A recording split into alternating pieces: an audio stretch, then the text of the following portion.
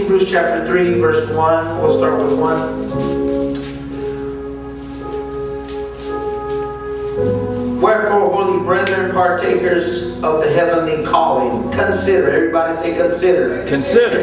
The apostle and the high priest of our profession, Christ Jesus. Amen. Consider the apostle and the high priest of our profession, Christ Jesus, who was faithful to him that appointed him, as also Moses, who was faithful in all his house.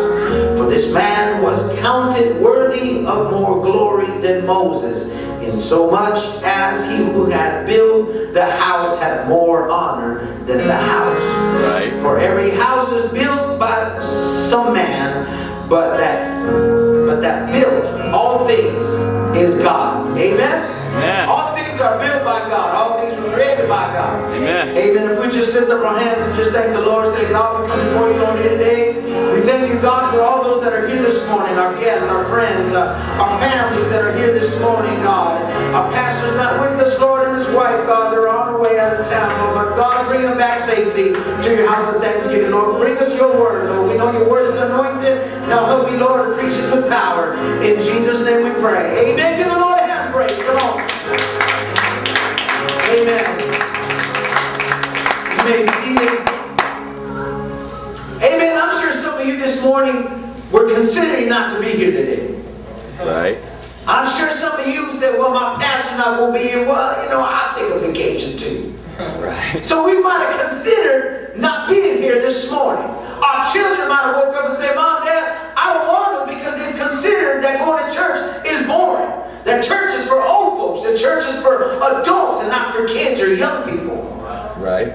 We've considered certain situations in our life where we are looking for work or at our own job where we attend and where we work very hard. Our managers might come to us and tell us or say to us, so we've considered promoting you. We've considered in giving you this job so that you can be a supervisor or a manager. You know what? We've considered promoting you for such great work, and you're so faithful. You're so always on time. You're always you never miss. So we've considered giving you this opportunity to advance and grow in this prosperous company. We've considered many times in moving out of this town that just doesn't seem to get better for us.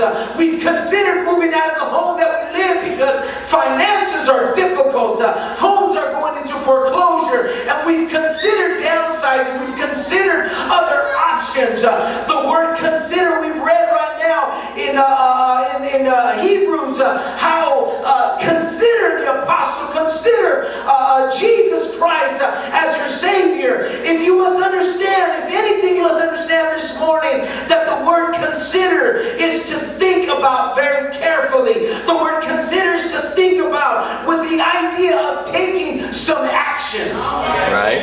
Amen. You think about it. You've considered a big decision in your life. You know what? I'm thinking of going back where I was brought up in another state. So if you considered moving out of this situation, you might even consider leaving this church and attending another church.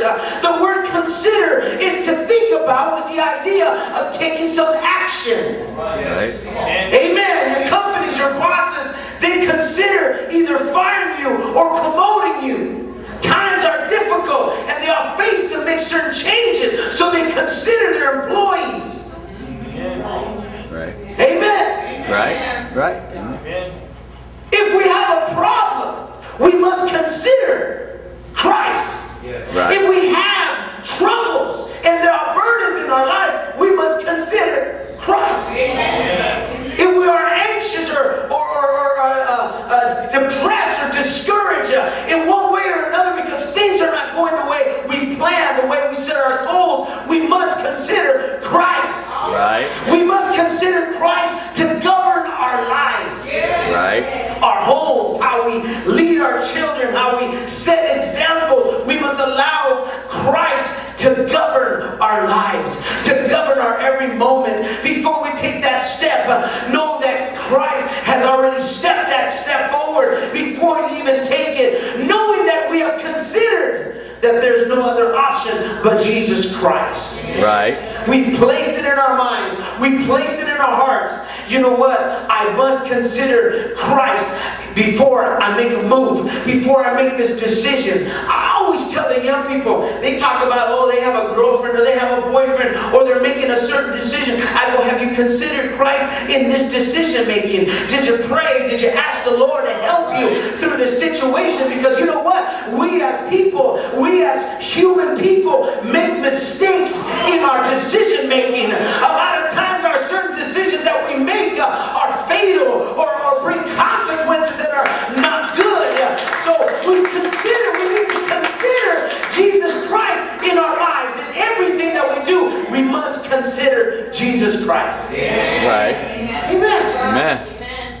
The Bible tells us of how we must consider Jesus Christ.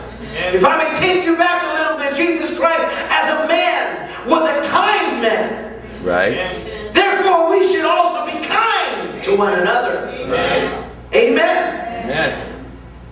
We were done, the season of the city of Palmdale, the basketball teams had just concluded yesterday. And as some of the games are still going on, my wife noticed that there was a small little puppy that a little boy was holding.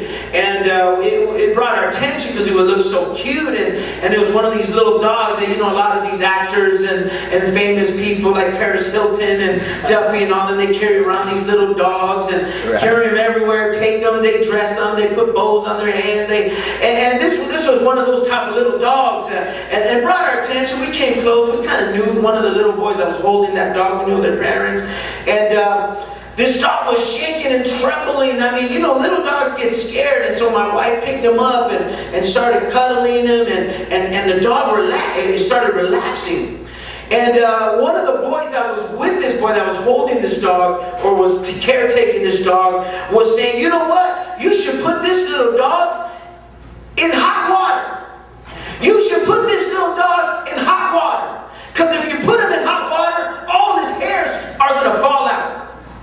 And I said to this young man, that's not true. And that's not a kind thing to say. You cannot encourage each other to do such horrible things to a small little dog. So his mindset was not to be kind or to have compassion. But he had considered to do harm to a small animal that God created for the pleasure of humans. Right. Amen, or mankind. Right. And then we cuddle this puppy, we call the mom over and we're just asking where she got it from and how much she paid for it. Because my wife wants a little dog, you know, little take, you know, they're cute at the moment, you know, going along with the flow. Yeah, you know, just, amen, you know, you gotta be smart. Amen, you gotta have understanding too. You know, you gotta consider, you know what, let's not argue about this. Let's not turn this into something, into a bad thing. Let's have fun. You know what I mean? Right. So let's consider our options here. So as we went on, we put this little dog into his little box where it was his carry-on, and we were just laughing and cheering and speaking to these parents about what a beautiful little dog it was and how it brings joy. And she was saying how this little dog brings joy to their family, their kids, and all that. And we're just thinking, well, all right, that sounds good. We'll think about it. We'll call these people. We'll make an appointment and we'll check them out. We'll see what kind of dogs they got, because we've had a few dogs and they've been painful, you know, in the past. You know, when they decide to go to a different life, it brings pain and hurt to the children. Amen. Our last dog wasn't too, you know, we had a Dalmatian and we named him Duke and we had fun, but I didn't know a lot of things about raising a small pup, and we got to taking them around the neighborhood and walking them at an early age, and we didn't know that they could get sick, and then they get that parvo disease, and then that takes them down, and then, you know, you try to pray for it, you pray for the dog, you pray for healing, and you know, you try to comfort your kids, and you considered other options. Amen. It's painful. It hurts to see your wife and your children cry for something so loving, because you learn to love it. You learn to care for it. You learn to have compassion for it. I don't know about you, but I had fishes before, and I cried when my fishes die.